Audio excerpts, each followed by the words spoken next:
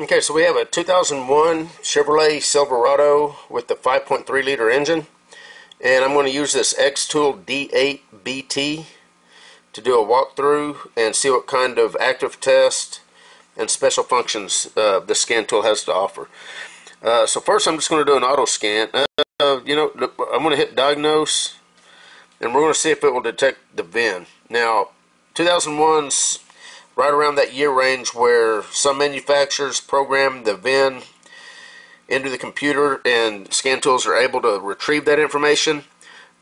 Other manufacturers don't. So we'll see if, and it looks like it did pull some of it. Now it knows it's a GM. We've got to select, it's a Silverado, it is a two-wheel drive. It's without throttle actuated control. It is under 15,000 gross vehicle weight. It does have the 5.3. We're going to do a system diagnose, and I'm just going to manually select the options here. So first we'll do powertrain.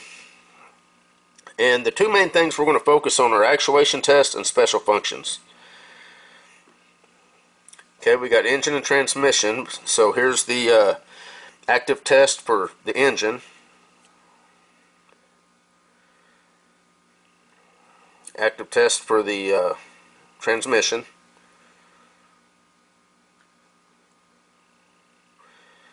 Now we'll do special functions. Oil life reset, IAC system, fuel trim reset. It does have whoop, I didn't mean to do that.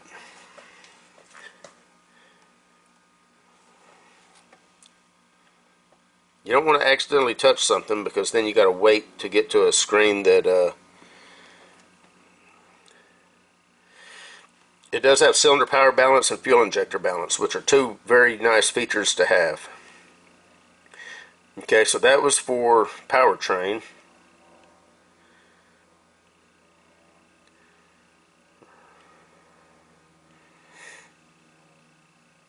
Now we'll do ABS. We got actuation test,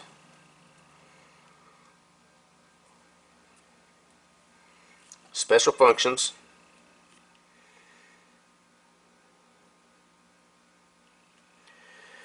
pass lock, got some actuation test, output test, ABS, I'm sorry, airbag, actuation test. Okay. Body control module.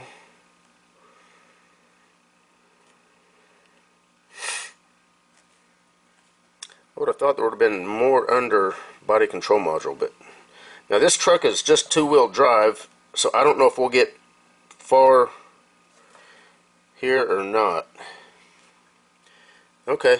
So if it was four-wheel drive, this would be for the transfer case. Okay, got some nice options there. OnStar, got some special functions. Set up new OnStar. And RTD, auto ride. Okay, that must be suspension.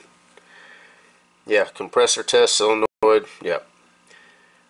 For the air suspension, recalibrate. And that's a quick walkthrough using this Xtool D8BT. This is the Bluetooth version. The corded version, it's the same exact software. The only difference is you're tethered to the car with a cord. Now, on this particular tool, you also have a special function button here, and I'll go ahead and hit that to let you see what you've got here. This is where you're going to go if you wanted to quickly reset the oil, so you don't have to dig through page after page of modules and options to finally find the oil reset feature. This would be where you program the throttle body, or relearn the throttle body if it has that capability, electronic parking brake, key programming if it's got the ability to program keys. Not all these are going to be effective for whatever vehicle you're hooked to. For instance, on this vehicle, all these are not going to obviously be applicable to this vehicle. This is just all the features this tool has, depending on the year, make, and model. This would be where you'd want to go if you wanted to register the battery. That's where you'd want to go right here. It would walk you through as far as, you know, selecting the vehicle. If the vehicle you're working on is able to have the battery registered on it, then that's where you'd go to get to it. Anyway, we're pretty much done here. This was the Xtool D8. Just a quick walkthrough on a 2001 Chevrolet Silverado with the 5.3 engine. You guys take care.